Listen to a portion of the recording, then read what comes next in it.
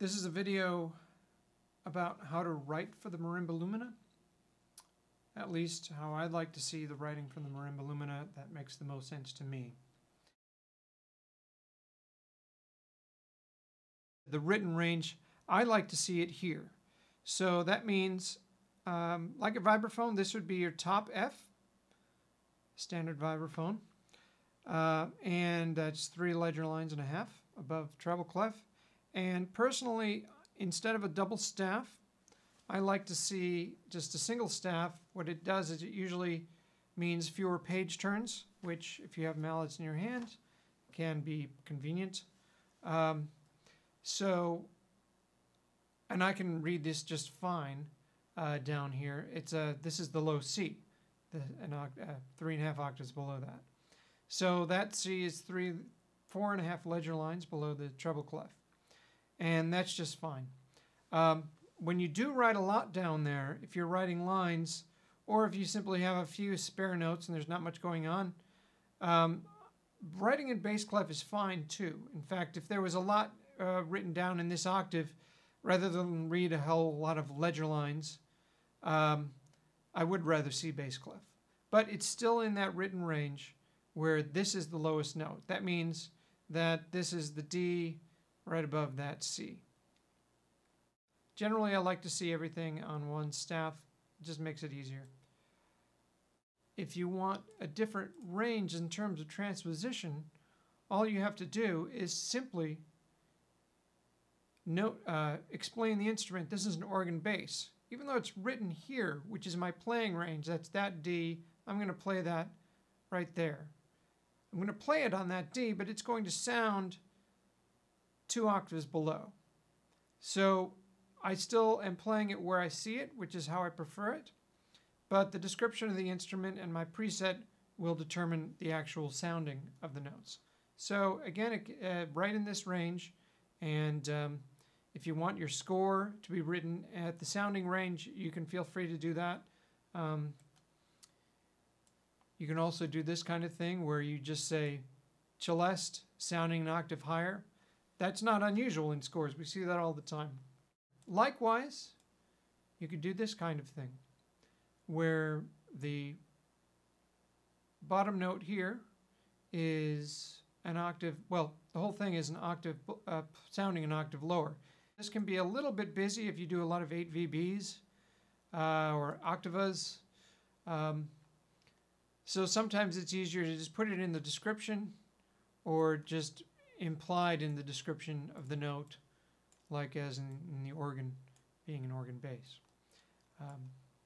So that's a simple way to handle the transposition. Again, so this is the written transposition. Write it anywhere in here, but make it sound whatever octave you want. Next thing I want to bring up before I forget is in this example I showed you with the 8 VB, there are these strange rolls. He did this on purpose. However, if you're going to write rolls, unless there's a specific reason you really want me to start with the right hand, it's much easier to read normal roll notation for marimba. And that would be like this. This is a very standard thing for us to do, is to simply roll the notes. If we're playing a note that like a marimba and you want us to play it legato, we might just naturally roll it. And then we might write some slashes over it. Sometimes it's not even required. But this is the way the normal mallet player sees rolls, not like this up here.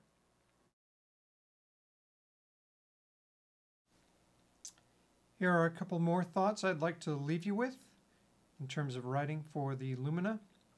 The first thing is that I do have 4 mallets, up to and only up to 4 mallets. I typically hold them with the red in the bass here, red, yellow, green, blue, bass to soprano, and I number them 1, 2, 3, 4, if I choose to number them. But in case of the Electro-Acoustic Band, 2 mallets is usually plenty. We do have 2 instruments in the band that play chords.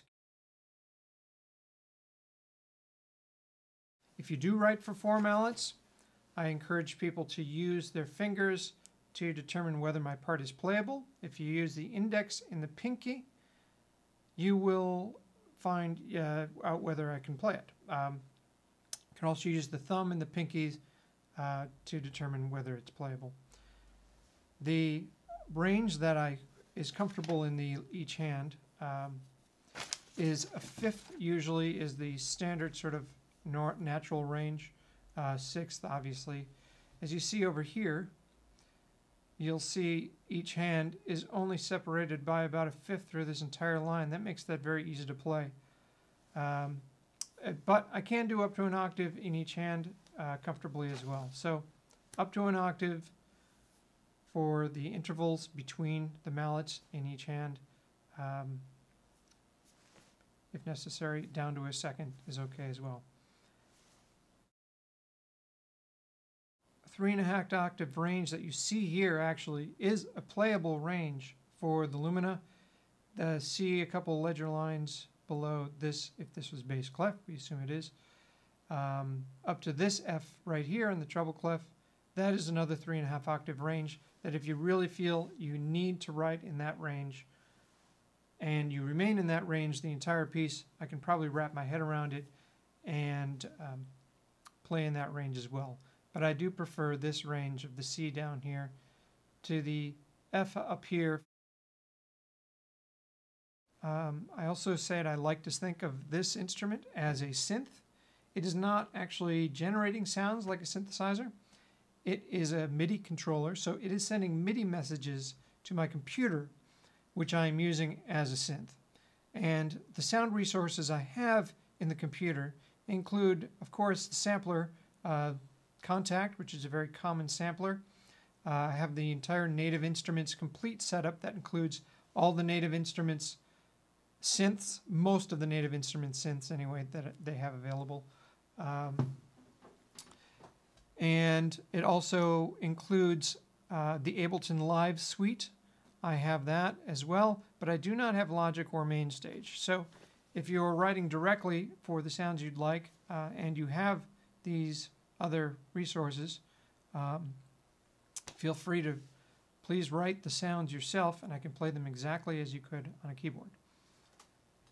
So that said, I hope that makes sense for you. Enjoy writing for the ensemble and for the Lumina, and I hope I haven't given you too much to think about, but just enough to think about the instrument creatively and not get too many complaints back from me when I see the part for the first time. Thanks.